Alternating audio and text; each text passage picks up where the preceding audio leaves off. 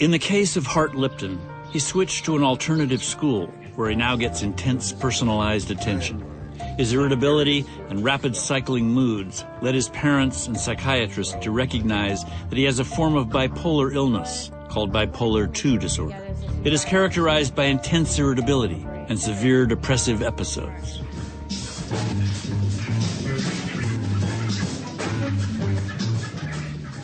His treatment includes an antidepressant and a mood-stabilizing medication that is commonly prescribed for bipolar illness. In the long run, the medicine has probably saved my life. Straight up. After spending 15 months in a treatment facility out of state, Emma returned home and is doing much better. Her treatment for depression includes weekly talk therapy and a single antidepressant. She tried 7 different medications before finding one that worked.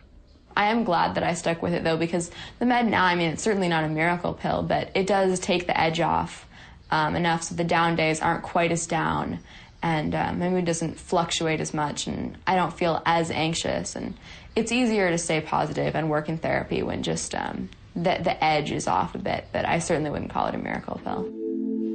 The use of medications in adolescents is not as well researched as in adults and should be cautiously prescribed and continuously monitored.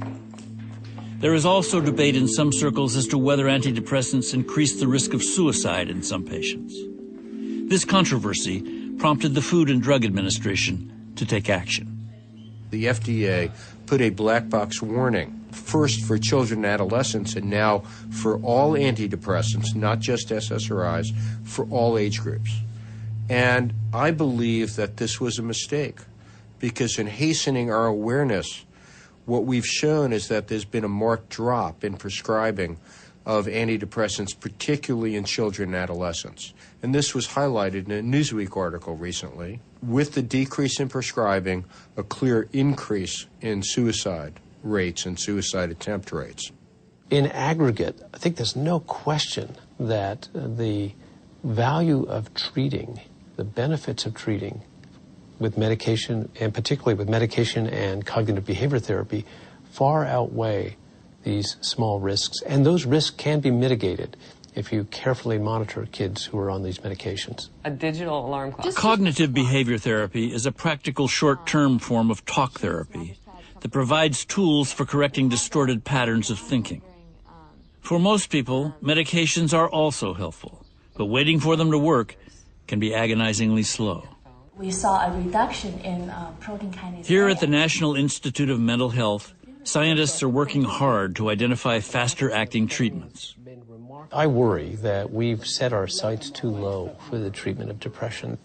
It's hard to find another syndrome in medicine that's characterized by anguish or pain for which you'd say, well, 6 weeks improvement, that's pretty good.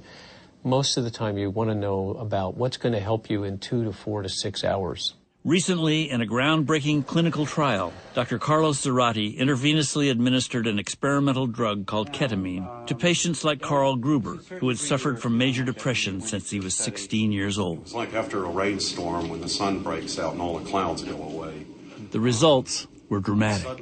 When I came out of the infusion within minutes, I felt my depression lift completely. And the most interesting thing was not only did I no longer feel depressed, I felt as though I had never been depressed. We didn't have only one or a few symptoms get better.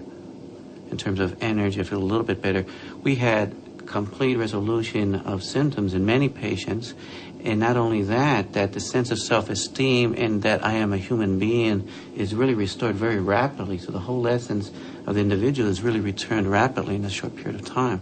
The last major depression I had, most patients experienced a rapid response because ketamine targets glutamate, a chemical found throughout the brain that interacts with all the mood-influencing chemicals involved in depression.